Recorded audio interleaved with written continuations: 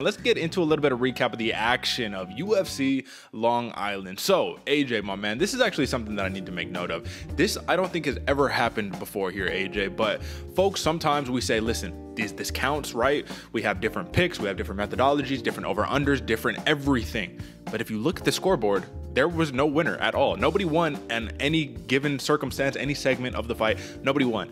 3-3 money line apiece for me and AJ. 2-4 for the prop bets apiece for me and AJ.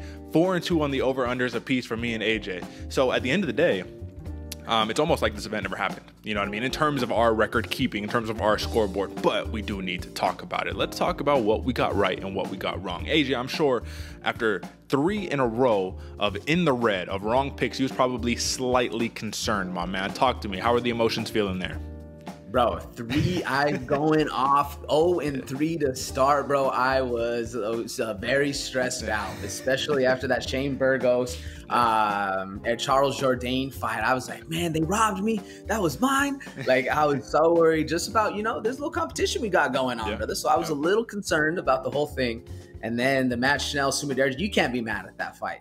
Like the fact that I lost that one, I was like, all right, bro, that we all win with that kind of fight. Absolutely. But it came back, man. You said all 3-3. It was kind of a little bit of a wash for the week. Yeah. But that's what I'm saying, where it added more to that. Like, it felt fully cosmic, justified. Like there was a lot of stuff going on. So the fact that I went 0-3 and then came back and won the last 3, it is what it is. But like you said, Derek, I was a little stressed going through those first 3 fights. Yeah, so if you look at it, AJ, he hits on Yair Rodriguez, TKO prop too. My man got it. Should it have been a submission? Maybe, but TKO prop, we'll give it to him. Amanda Lemos and Li Jing Liang. We hit on that underdog pick we were trying to tell you guys all last week. So that's the 3. Miss on the Sumaderji, Charles Jourdain, and Miesha Tate. Now, as for me, mine was a little touch and go. It was miss, win, right? So I missed on Miesha Tate, missed on Sumaderji, of course, and then, of course, Brian Ortega with that very anticlimactic main event. But we hit on Shane Burgos, we hit on Li Jing Liang, and we hit on Amanda Lemos. So that moves the total, folks, as you can see on the bottom of the screen. 85-48 for me, 86-47 for AJ. So nothing has changed, more or less, in our race, but it's okay. It's still a 1-point differential, 1 fight differential. But let's talk about some props.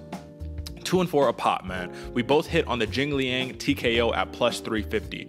Now, AJ, I kind of feel like that was easy money in terms of it's like stealing candy from a baby. Plus 350 for the Leech, who has half of his wins via knockout, who we said, I can't see a decision happening here. Either he knocks him out or he doesn't win. And what happens? He knocks him out. It's like we almost predicted the future. When you hit on things like that, do you ever just feel yourself a little bit? You're like, ooh, okay, man. Like, I saw it in writing. I saw poetry in motion, and it came to fruition. Talk to me like what you're thinking when you see the outcome. Yeah, man. You hit the nail on the head, man. Especially from how technical that first round was going. We were talking about it on the pre-show. Very technical fight from Muslim Salikov. Come back, and the Leech has absolute power, man. And that's exactly what it was. He set him up nice, leads that right cross over the top, ground strikes. It's one of those ones where you're watching it and you're talking. And I was even doing this. Actually, I didn't get this one to stream until later on that night. But I was doing this with the Lauren Murphy fight, which we'll talk about later.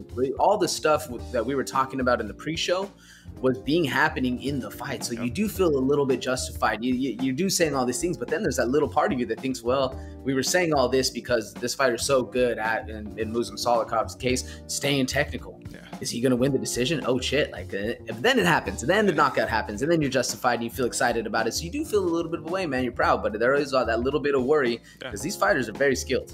Yeah. I mean, for a second, I was like, the Leech isn't going to be able to make this a dog fight. Like, Salikov's going to be too technical and all that stuff, but yeah, it ended up happening, man. So we'll just kind of finish up this last little recap with we told you guys we're going to do better on the props, and this was a tough one to do, man. For the Lemos, for an example, I picked TKO, AJ picked points, and of course, it's the one that's plus 1,200 submission out of nowhere, right? Like, who would have thought that?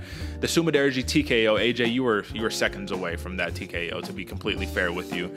I hit on the Burgos points, so that was easy money. Burgos points, Jing Liang TKO. We didn't hit on anything else, man, so it's a little unfortunate, but you hit on that Rodriguez TKO, and I feel like that was a little bit of a stroke of luck right there, if we do say so myself. So 2-4 for the props, 3-3 for the money line, and 4-2 for the over and unders. And with that being said, that is your props recap, your betting recap, your wagering recap.